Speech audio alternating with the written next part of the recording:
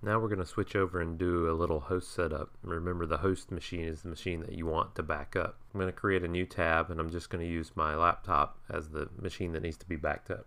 So we're going to be accessing the Raspberry Pi using Secure Shell, or SSH, but we don't want to have to type our password every time. So we're going to set up a passwordless key to let us access the Pi. The first step, we'll create a SSH dir in our home directory. Now this may already exist for you. If it does, that's okay. We're going to make sure that's only readable by our user as a safety precaution. And then we're going to generate a set of keys, a public key and a private key, to access the Pi.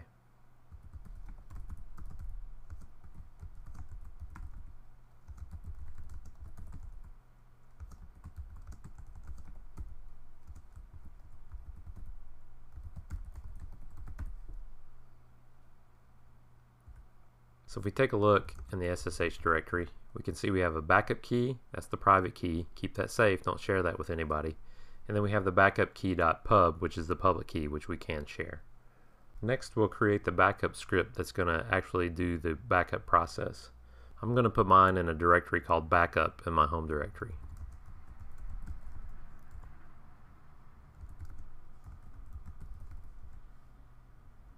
Then I'm going to create a little shell script to actually invoke Rsync, which is the backup tool.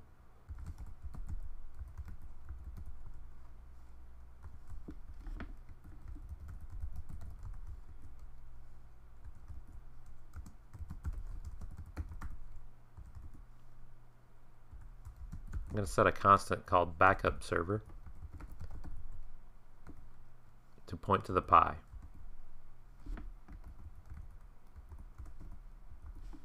Don't forget the colon, it's important.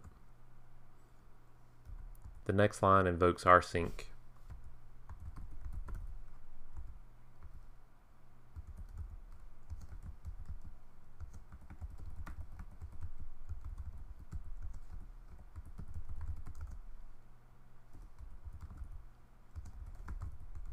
Use your username in place of carpie.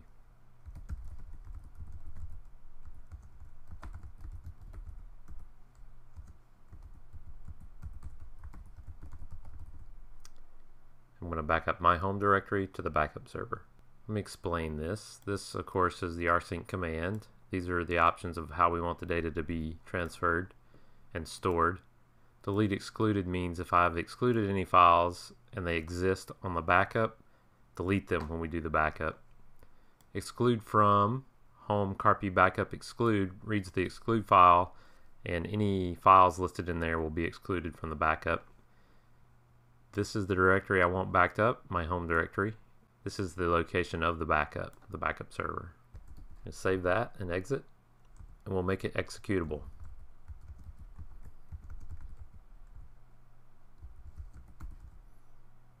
There we go. Next, we need to create that exclude file that has our list of exclusions from the backup.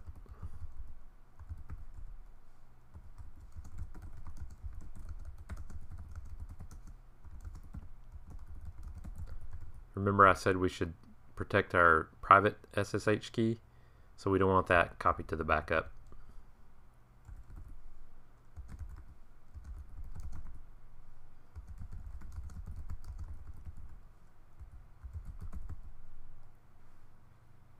No need to back up my cache files. You could put anything in here that you don't want backed up, and I suggest that as you run your backup, you check out the logs and see the files that are getting written out there that you may not want, and you can add them in here as an exclusion.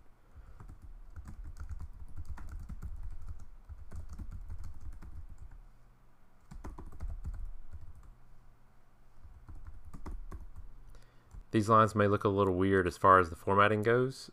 Check the man page for Rsync for more information.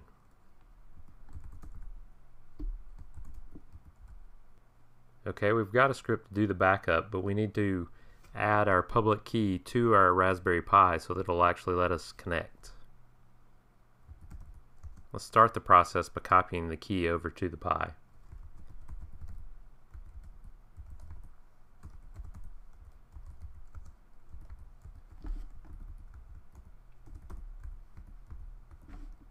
I'm just going to copy it to the home directory to begin with.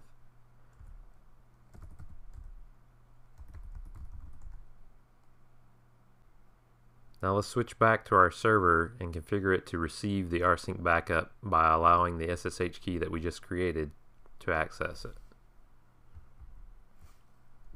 So I'm back on the Pi. We'll need our own SSH directory.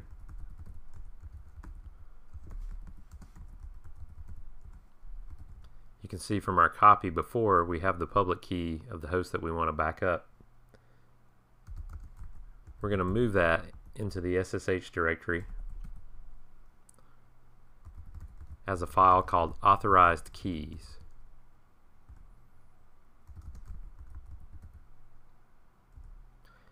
Authorized keys takes a set of keys and it will allow remote users to connect via SSH using those keys. In other words, they can use the keys and not need their password. Now what we just did was copy in a passwordless key as an authorized key. That means anybody with our private key could access the Raspberry Pi with no password. It's not exactly what we want because it's a little dangerous. So we need to restrict this key to just be able to run our rsync command. Let's do that. Edit authorized keys. We're going to prepend a big long cryptic looking string in front of this key that will limit the key to just running the rsync operation.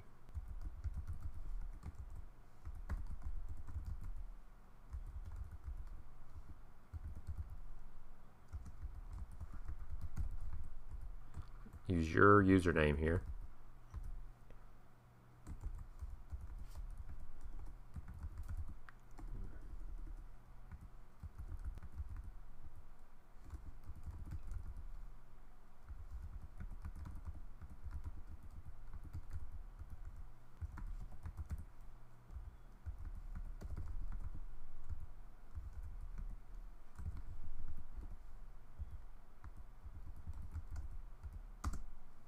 And one space at the end. Save that.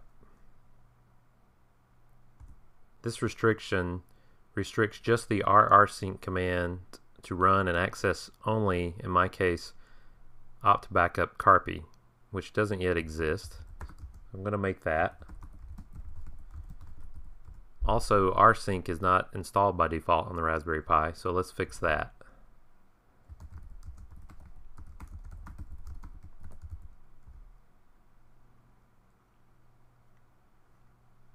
Even with Rsync installed, that remote Rsync is not quite in a usable format for us. For whatever reason, it's packaged in the Debian as a gzipped target. So we're gonna ungzip it to user local bin.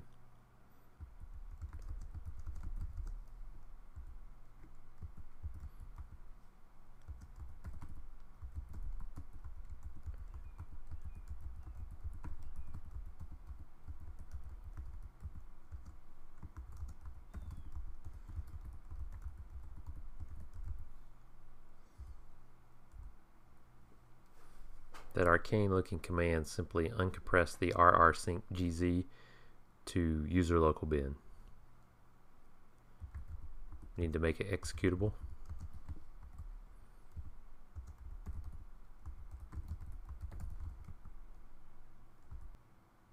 And I think the server now is good to go. So let's switch back to our host machine and try this thing out.